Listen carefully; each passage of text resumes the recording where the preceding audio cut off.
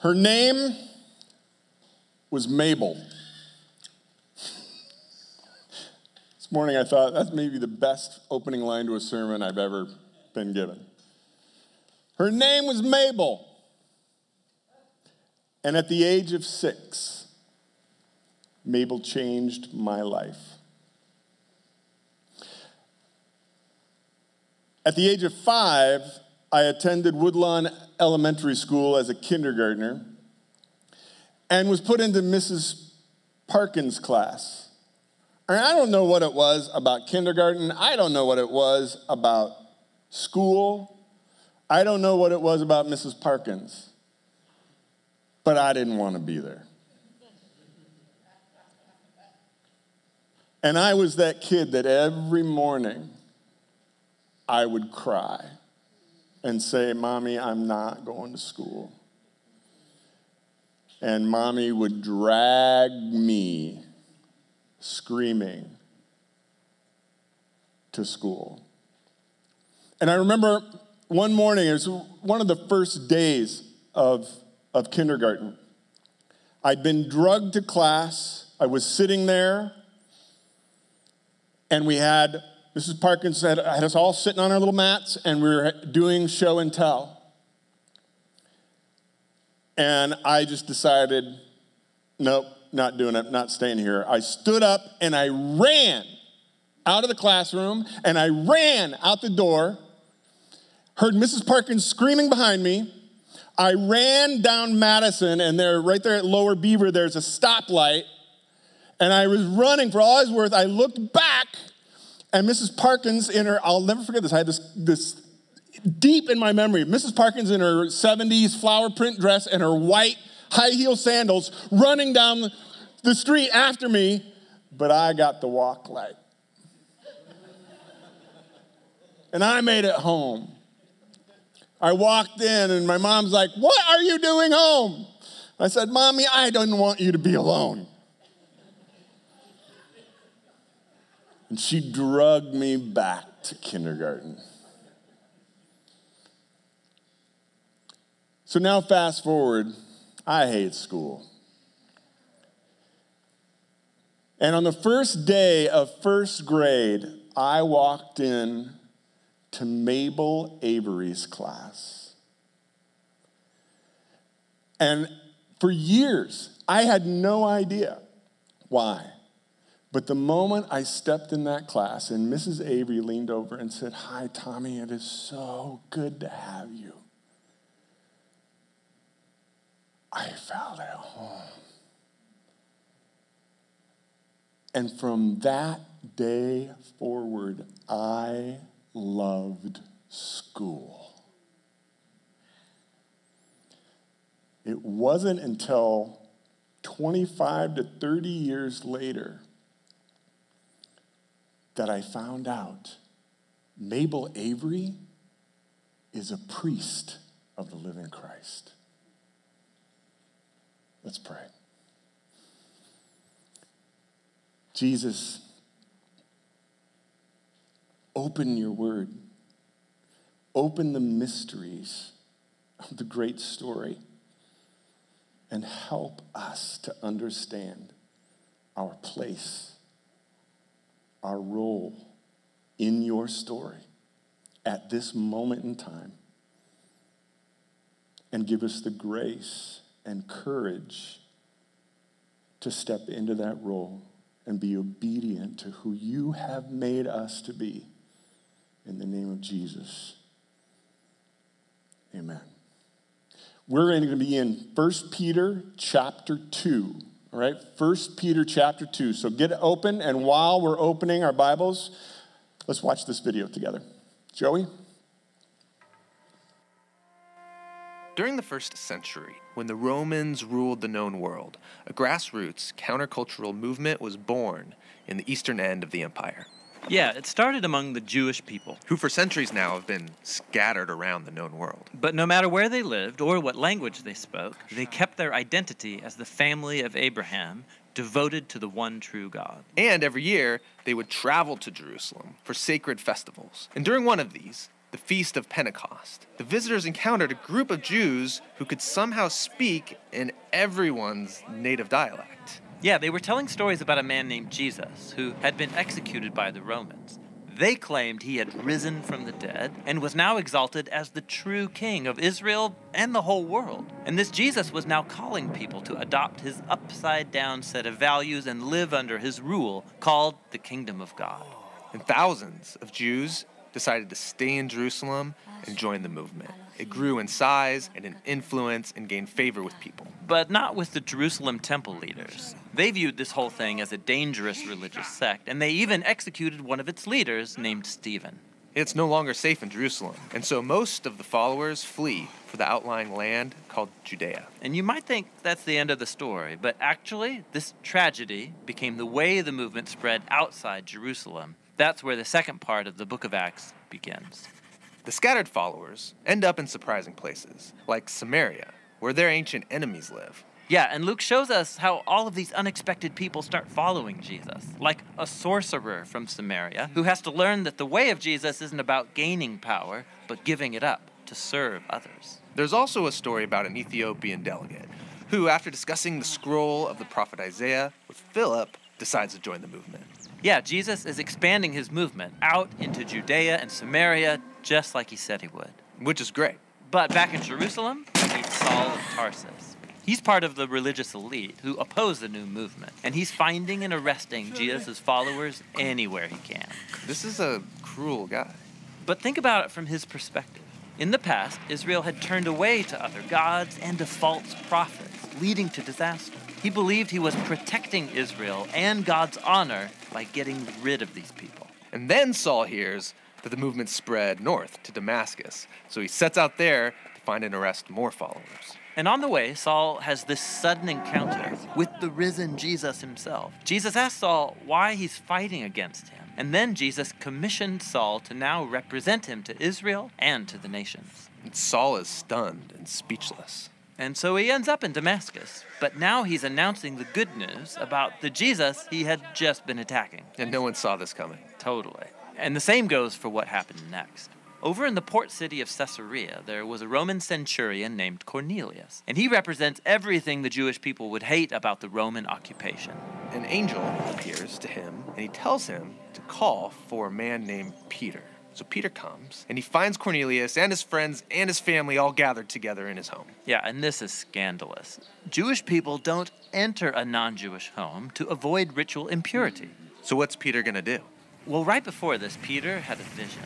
God brought to him a collection of animals that his people were forbidden to eat. And then God said to Peter, "Eat these."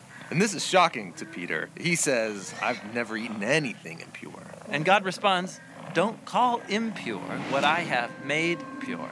And then that's it. The vision was over. So Peter's going to start a new diet? No, he's an Israelite, and he's honored these customary food laws his entire life. The vision was preparing him for this moment of him standing among impure non-Israelites. And he realizes that God is declaring these people are a part of the family of Abraham. And so Peter decides to stay and tell them about Jesus. And the Holy Spirit shows up just as he did at Pentecost. But now it's for a Roman centurion and his non-Jewish family. The movement is broken out. And so back in Jerusalem, Peter is now telling the other apostles about what happened, and they start getting reports about even more non-Jewish people following Jesus up in the big trade city north called Antioch. So they send a man there named Barnabas to check things out. Barnabas finds the Jesus movement alive and well in Antioch, and he finds it's made up of people from all over the world. And so Barnabas recruits Saul to come and work with him in Antioch for a year. They're teaching, living among the people there, watching the movement grow. The church in Antioch was the first international Jesus community, and it is where Jesus' followers were first called Christians, the Christ ones. And so the way of Jesus was transformed from a group of Messianic Jews in Jerusalem into the multi-ethnic Jesus movement spreading through the world. Their faith was the same. It was centered on the good news about the crucified Jesus who is the King of all nations. But that message and their new way of life was confusing, even threatening, to the average Roman citizen living around them. And the resulting conflict is what we'll explore next as this movement goes global, or as Jesus said, to the ends of the earth. be wondering, those of you who've been with us through the Acts series a couple years ago, why are we going back to Acts? Well, that's because if you haven't figured it out yet, there is a huge connection between how Kevin led us to the book of Acts for an entire year and what we studied in that year and what we are learning about exile. Did you catch how it was exile that led all of a sudden now with the followers of Jesus pushed out into the known world and under persecution were spread out? They were in exile. And it was those believers of Jesus, both Jewish in background and Gentile in background, that Peter is writing to in 1 Peter. It's those exiles. Okay, so there's a reason. Now, one thing, before we get started, we're going to get into the scripture. I want us to understand that Jeremiah 29, where Kevin has been talking about the last few weeks, how it was God saying, I have taken these people into exile. I have led my people into exile. God was doing it. He was carrying them there for a purpose. In the book of Acts, when the persecution came and the Christians went into exile around the Roman world, guess what? It was that exile that brought about the Jesus movement that literally turned the Roman world upside down. God was purposing both. So as we begin to experience the end of Christendom and the fact that Christians, as Kevin has been talking about, is going to the margins, I want us to understand, keep reiterating it, the kingdom of God is not in trouble.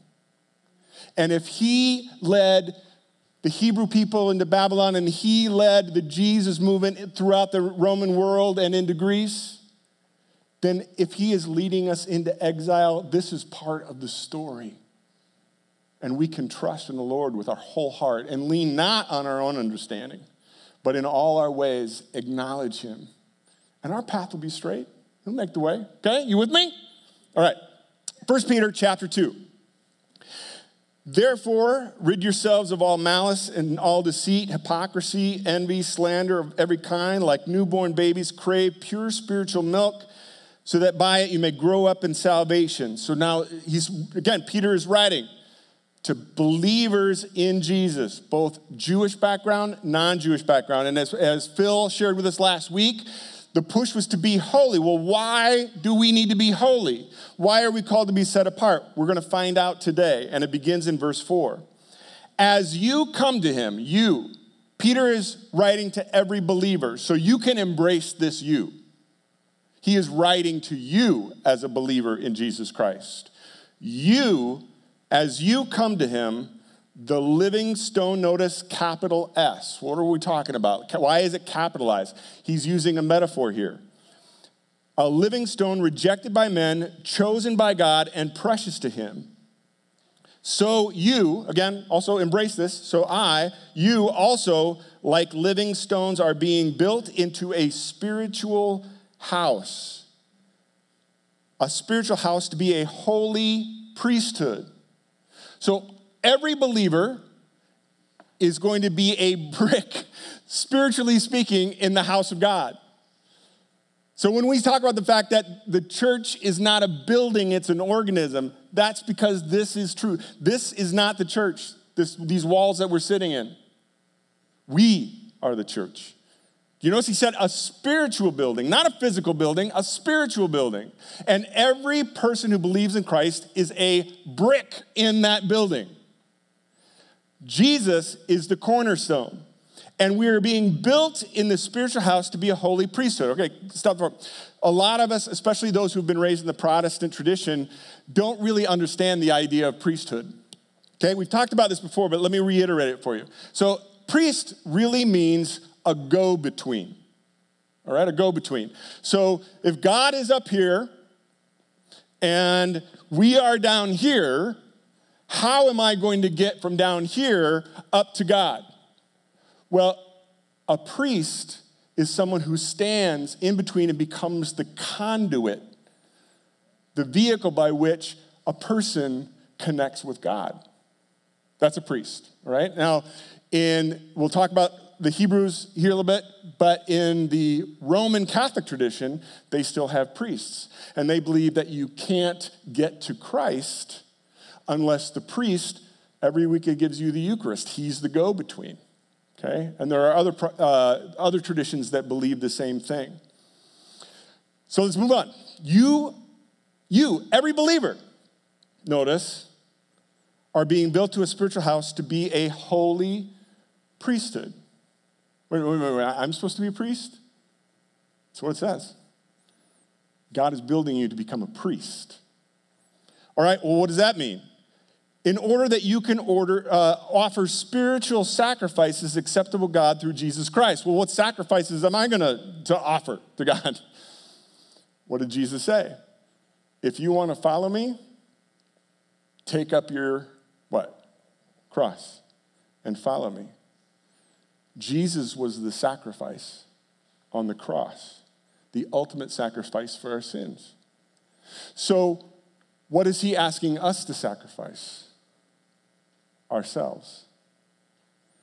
I sacrifice myself, and I sacrifice my desires, and I sacrifice my dreams maybe, or I sacrifice what I want in order to be the person and to be the conduit for others to know Christ.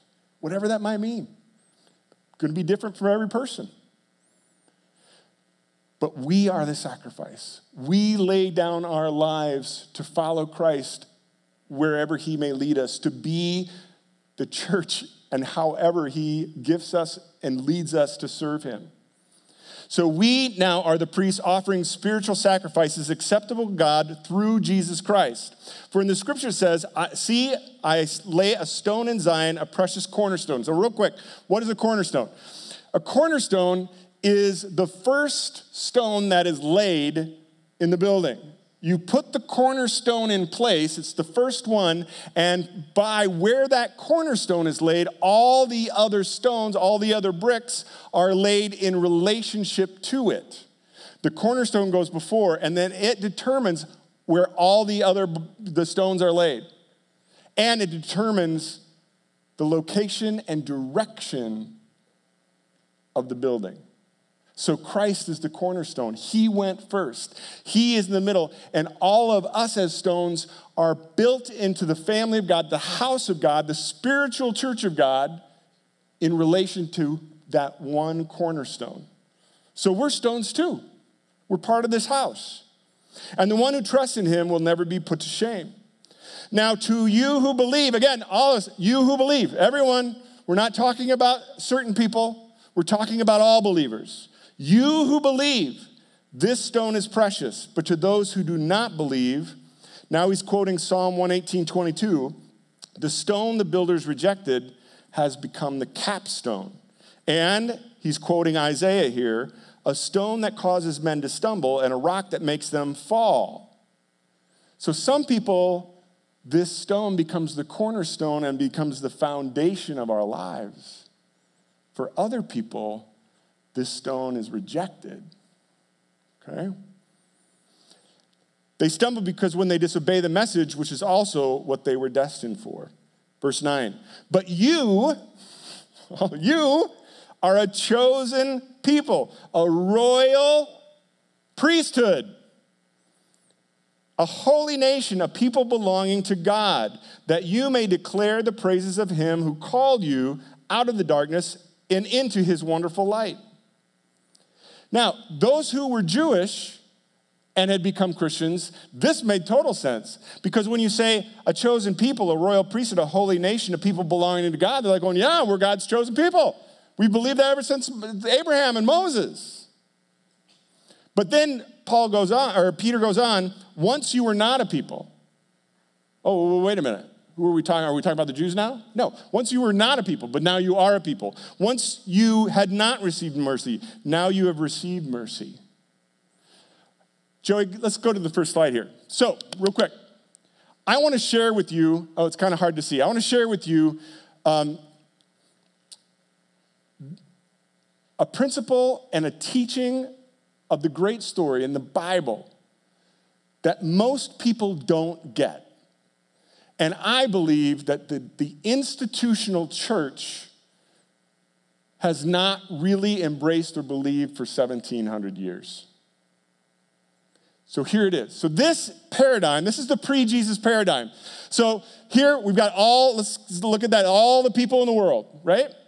And then right there in the section, this was the Jewish people, the Hebrew people. And then notice that we've got the circle of love.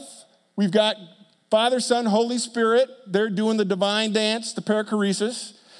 And in the Jewish Hebrew paradigm, we had a priest. So the priest is the guy in white because he's standing between the people and God. And notice the little arrows there. Because the sacrifice, the blood was spilled, the priest made the sacrifice and became the conduit for the people to be forgiven by God and be ritually pure. But then there was this other person that was the king. And so you had royalty on one hand, and you had the priesthood on the other hand, two distinct people. The priest had to come from the family of Aaron. The king had to come from the family of David. And the people couldn't get to God without this conduit, this go-between.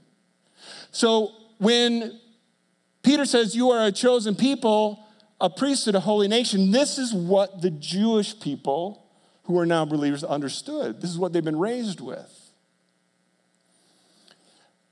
But now there's going to be a shift. Let's go to the next slide. Notice that God said to Abraham at the very beginning, Abraham is the tribal cornerstone. He was the first patriarch, way back in Genesis. God said to Abraham, I will make your descendants as numerous as the stars in the sky and will give them all these lands.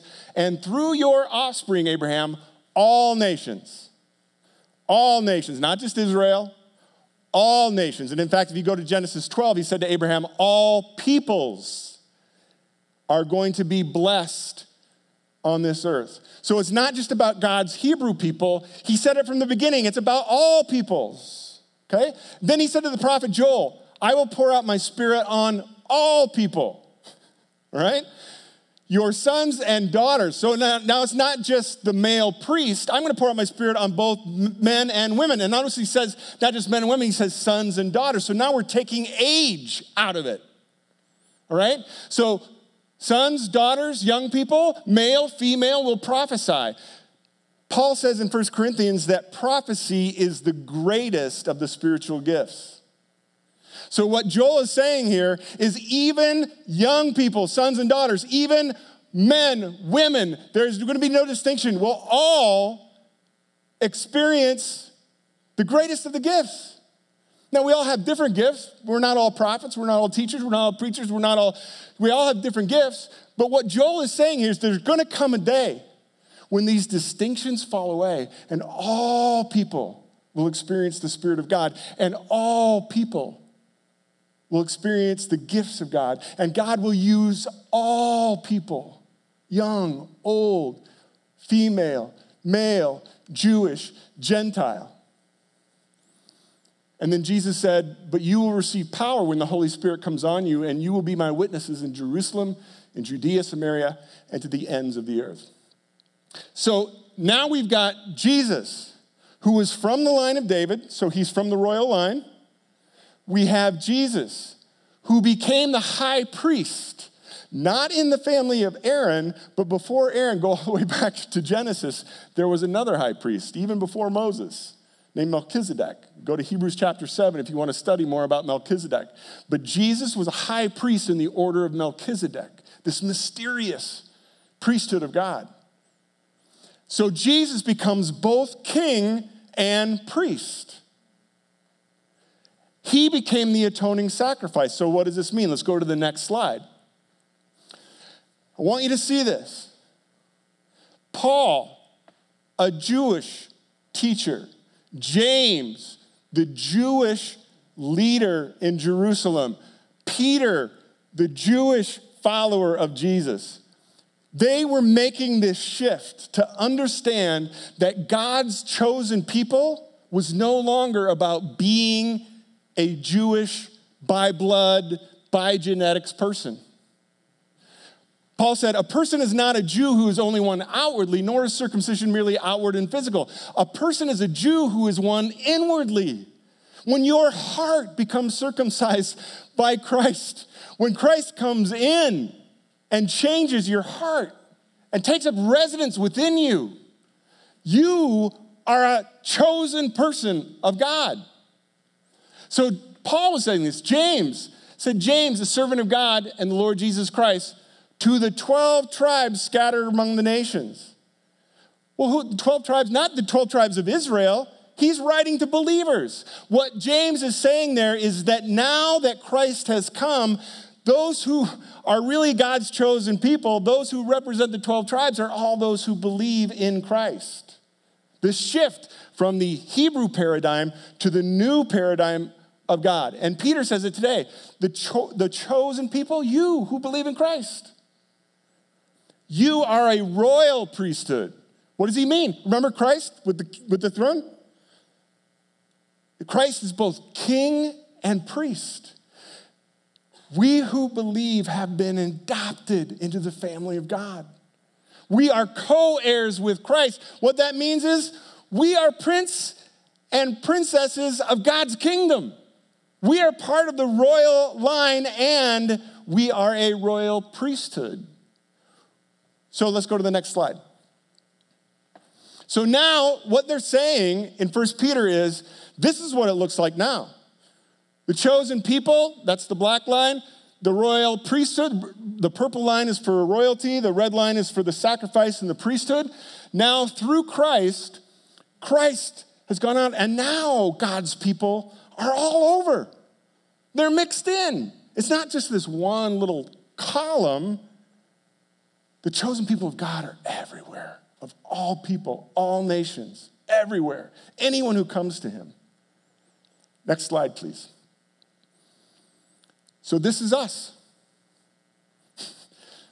The Holy Spirit was poured out. Christ comes into our heart. Wendy just shared with me this morning that she was listening to a podcast, and it said intimacy is into me, you see? When Christ comes in, like Phil talked about last week, he wants to come in. He wants to be with us. And when that happens, we are now the children of God. King Jesus is in our hearts. We're in part of the circle dance. And we now are the conduit. We are the priests. God wants to use us to connect people who don't know him to him. Let's go to the next slide, please. So this is what it really is. This is the paradigm now. All of us spread out all over the place, being little conduits for Christ. We are the priests. We connect people to God. Oh, what do you mean? Oh, wait, whoa. I don't know enough of my Bible. You know what? Jesus never said, go to all nations and teach them the Torah. Jesus said, when you go, they're going to know that you are Christians by your love. Being a priest of the Most High God is about loving people, being patient and kind and gentle, having self-control. So that people see, that's what Phil was getting to the holiness last week, and Kevin talked about holiness last week, so that people, when they see us, they go, there's something different about you. I don't know what it is. There's something, but I want to know more what it is. That's being a priest. You're saying, hey, I got something, and I can show you the way. So that's us. Now, in 300, just after 300 AD, something happened. Constantine, the emperor of Rome, became a believer, and he decided that what was going to happen is that all of Rome was now going to be Christian. And Christianity would become the state religion of Rome. And overnight, this Jesus movement that looked like this became an empire. And all of a sudden, the Jesus movement, politically, monetarily, socially, ran the Roman Empire. So, you know what happens when you have worldly power? You control people. So let's go to the next slide, please. Ever since then, this has been the Christendom paradigm. Now, we have different shades, because we have different shades of Christianity. We had Roman Catholic and Greek Orthodox. We had Protestants. We have Baptists and Methodists. But we all have our own column. We're God's people. But now notice what Christendom did. Now between King Jesus and the circle of love and all of the people who are believers, there is this special class. The Catholics and the Orthodox say those are the priests, and only men can be priests. And you can't get to Christ without the priest being the way for you. And they're kind of a special class of people inside the church. Well, Protestants, they said, we don't need a priest. But guess what? We still do it, don't we? I mean, I've been doing this thing 40 years, right? We look at Kevin and we kind of go, oh, well, he's special. He's on like a spiritual class between us and God. We do that with pastors all the time. So the thing about Christendom is we've been all about social control. That's what we want to do. We want to control people's behaviors. We want to control how people think, what they do, how they behave. And for the church, for a long time, it's like, no. Only a certain class of people can actually do the work of God. So all of you out here, you're just, I don't know what you are. You're just minions. Just minions, right? Just come, pretend that you're listening for an hour a week, throw a few bucks in the plate, and let the professional ministry people take care of the rest. And for 1,700 years, we were all like, okay, all right, cool. Because it's really easy to do that.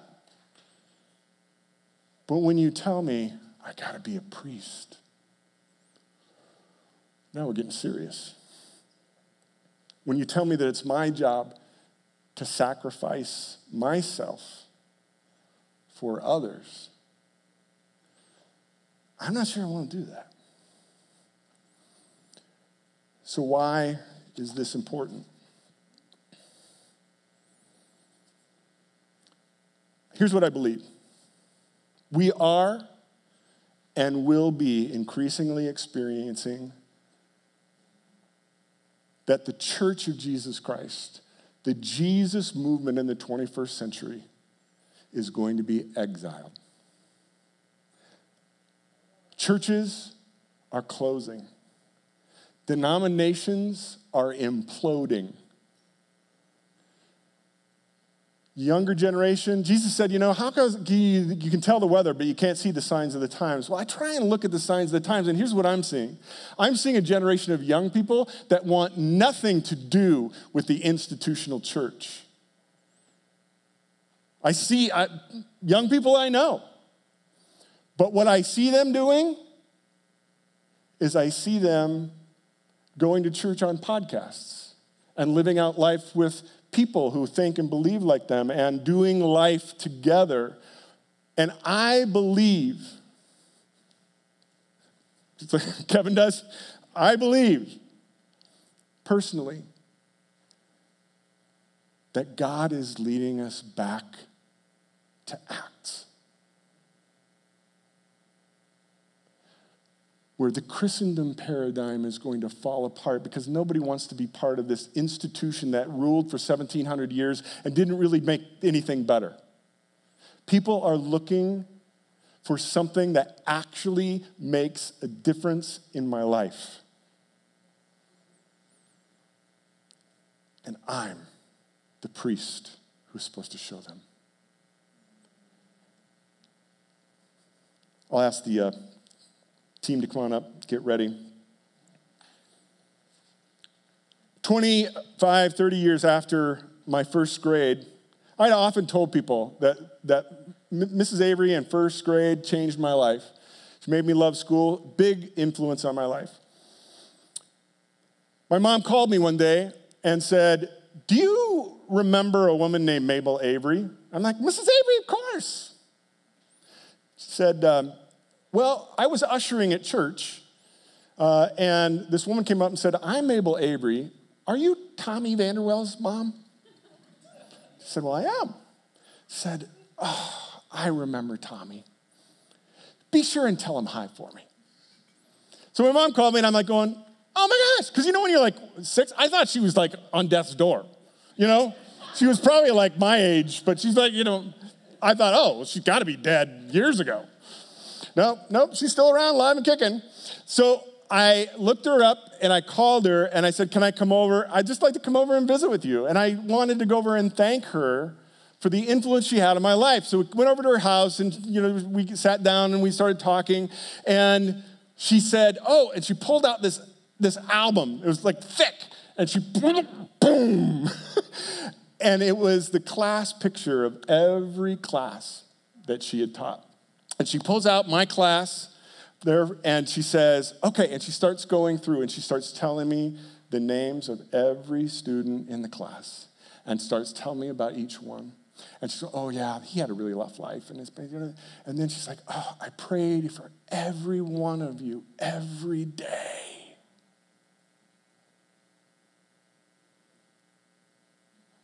She was a priest. And I walked in, this little 6-year-old boy walks in here hating school. I'm scared and I'm afraid. And I walk into the presence of the priest of the living Christ who says, I'm going to pray for you and love you. And I'll teach you some math too.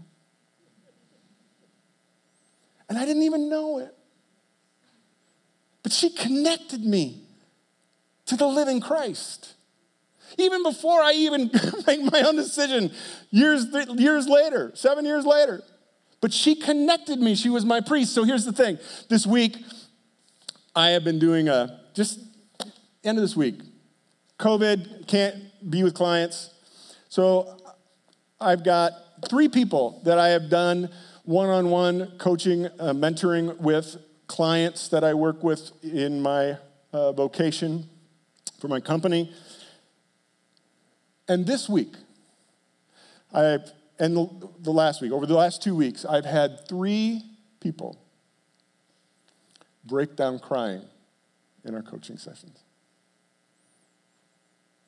One of my clients kind of goes, okay, this is getting a lot more personal than I expected it to get. I'm like, it's okay. I had another client who called me, he arranged this coaching session. Here's the thing, his boss, his employer, hasn't been paying me to do coaching with him, but he keeps calling me, and he keeps getting on my calendar. So I'm not getting paid to coach him, but he keeps coming to me. And I'm like going, okay. And I'm going to keep coaching him. You know why? Because I love him. He's an amazing young man. There's a bright future ahead of him. And he comes to the coaching session, and I said, so what's going on with you? And the first thing he shares with me is, well, the first thing I think you should know is that I've got this couple, and they're going through a divorce. And he's living with me, and she's still at home with their 3-year-old. But I am the only friend they have in the world. And I'm the only one that they trust. And I don't know what I'm doing. I'm like, this has nothing to do with work.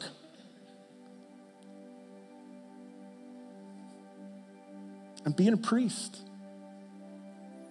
I hope that when we talk over Zoom and Microsoft Teams, that those people just kind of go, hey, Tom, I don't know why, but I just feel comfortable talking to you about stuff that I don't talk to anybody else about.